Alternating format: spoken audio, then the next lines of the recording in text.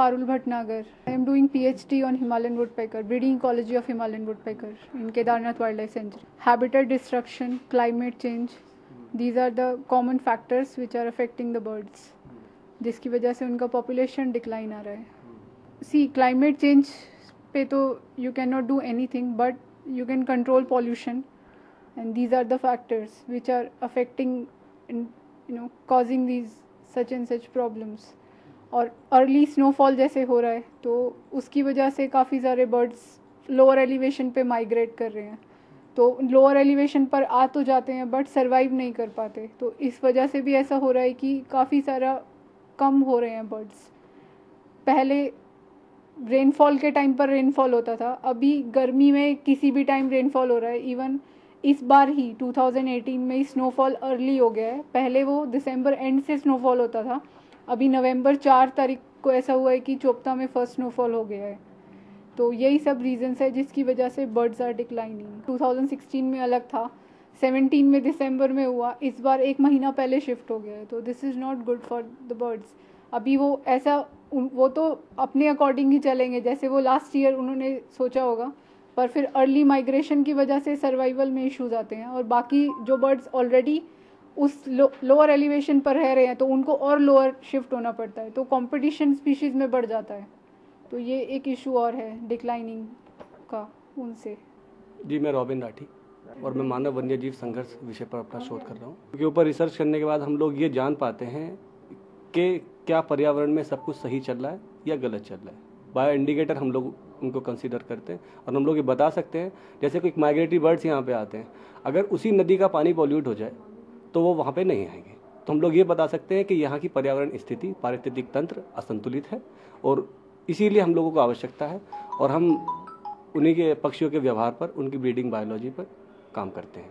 देखिए, इस पर बहुत सारी रिसर्च चल रही है. जैसे कि एक हाइपोथेसिस है, लोगों का ऐसा मानना है और ऐसा है भी कि अगर कहीं पर भूकंप आए या फिर कोई प्राकृतिक आपदा आए तो जो जीव जंतु है उनको सबसे पहले उसका पता चल जाता है और वो वहाँ से मूव कर जाते हैं. तो इस पर भी फर्दर काम चल रहा है कि प्रकृति में कैसे संवाद होता है, आपस में पक्षी कैसे बात करते हैं.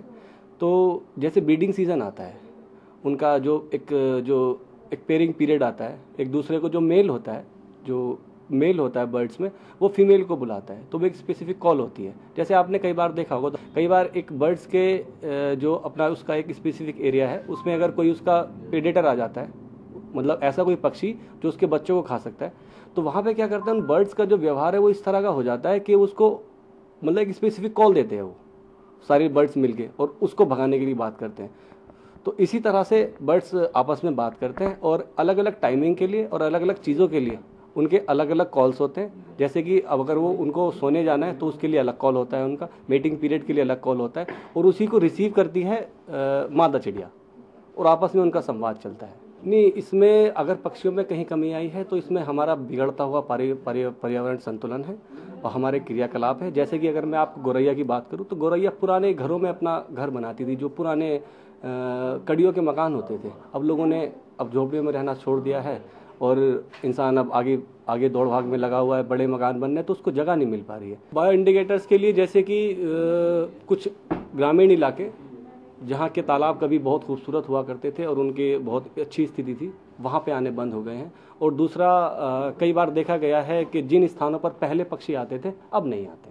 चिन्हित करने के लिए हम लोगों ने, जैसे मिसरपुर घाट है, तो वहाँ पे कई सालों के बाद राजहंस पक्षी आया है, उससे पहले नहीं आया था, और वहाँ पे पॉल्यूशन बढ़ रहा है, तो उसी के साथ पक्षियों की संख्या वहाँ पे घट रही है. जो मानव क्रियाकलाप हैं, जो पर्यावरण प्रदूषित करते हैं, वो बढ़ रहे हैं. उसी के साथ में अगर वाटर पॉल्यूट होगा तो ना बर्ड्स आएंगे ना हम दिखेंगे. देखिए, जो विलुप्त होने के भी दो कारण हैं. एक कारण तो जो प्रत्यक्ष दिखता है वे मानवीय दखलंदाजी, और मानवीय दखलंदाजी कई प्रकार से होती है. जैसे औद्योगिकरण, नेचर तो उद्योग नहीं बना, किसी भी प्रकार की फैक्ट्री इत्यादि नहीं लगाता, मनुष्य लगाता है, उसके लिए वनों का विनाश होता है. दूसरा जो है शहरीकरण. हमारा शहरीकरण बहुत अंधाधुंध तरीके से आगे बढ़ा है. सारे गांव और शहर एक लगभग मिल गए हैं, तो वो जो बीच में वनीकरण के लिए जो स्थान था वो लगभग सिमट गया है. और तीसरा होता है कि हमने जितने भी बांध और रोडें इत्यादि बनाई हैं, उससे भी जगह जगह जो इनका अपना आवास स्थल था उसमें हमने दखल दी। दूसरा जो कारण है वो है प्राकृतिक कारण। प्राकृतिक कारण 100-200 से लेकर हजारों सालों के बीच कुछ प्रजातियों को विलुप्त कर देती हैं, और आज की तारीख में हम ये कहें तो हमें खुद भी नहीं पता, किसी को भी नहीं पता इस धराधाम में कि कितनी प्रजातियां प्रतिदिन विलुप्त हो जाती हैं। क्यों नहीं पता? इसलिए नहीं पता कि उनको पता लगाने वाले वैज्ञानिक अभी इस दुनिया में इतने हैं ही नहीं। उससे अधिक तो प्रजातियां, वैज्ञानिक बहुत कम है, तो उनके बारे में प्रचुर मात्रा में हमारे पास अभी जानकारी उपलब्ध नहीं है। ऐसा माना जाता है कि करीब 90 लाख से अधिक प्रजातियां इस धराधाम पे हैं, और ये इससे भी अधिक हो सकती हैं।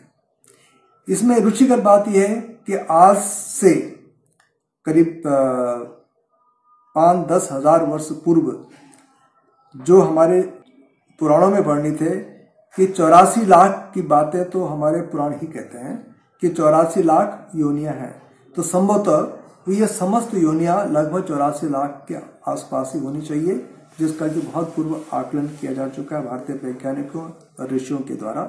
उसी बात को आज यूरोपीय वैज्ञानिक और अन्य बड़े जिनको हम कह सकते हैं कि हमसे समृद्धशाली जो देश हैं उनके वैज्ञानिक उसी बात को पुष्टि करते हैं। हमारे पास कई प्रकार के ऐसे पक्षी हैं जिनकी संख्या या तो एकाएक कम हो रही है। उदाहरण के लिए साइबेरियन क्रेन, जो कि भारतीय उपमहाद्वीप में जिसको विगत 10 सालों से आना बंद हो गया है। आमतौर पर साइबेरिया से आने वाली क्रेन की प्रजातियां हैं, जो लंबी गर्दन वाली क्रेन होते हैं, सारस की प्रजातियां।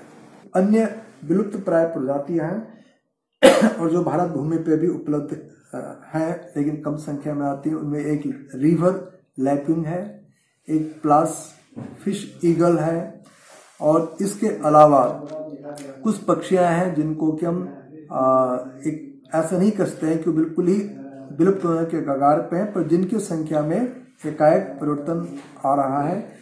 उन पक्षी प्रजातियों में हम देखते हैं कि उसमें जो टफ्ट पोचार्ड है एक प्रजाति है बतख की, दूसरी प्रजातियां मैलार्ड है, उनकी संख्या में भी हमारे हिंदुस्तान में अपेक्षाकृत कमी आई है।